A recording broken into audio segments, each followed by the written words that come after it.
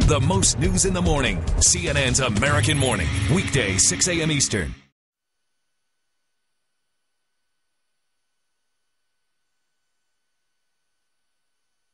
Mr. Vice President, first things first, we want to know, why did you write this poem? Are you trying for Poet Laureate next? I didn't intend to.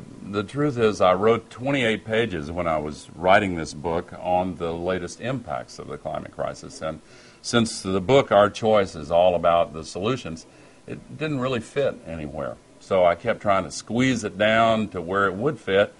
And I came up with a few lines, and then I decided, oh, well, what the heck, try to make it into a poem. So I'm not a poet, but I did my best.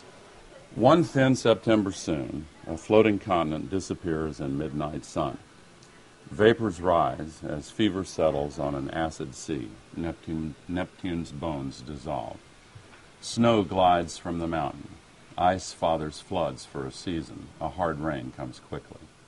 Then dirt is parched. Kindling is placed in the forest for the lightning celebration. Unknown creatures take their leave unmourned. Horsemen ready their stirrups. Passion seeks heroes and friends. The bell of the city on the hill is rung. The shepherd cries, the hour of choosing has arrived. Here are your tools.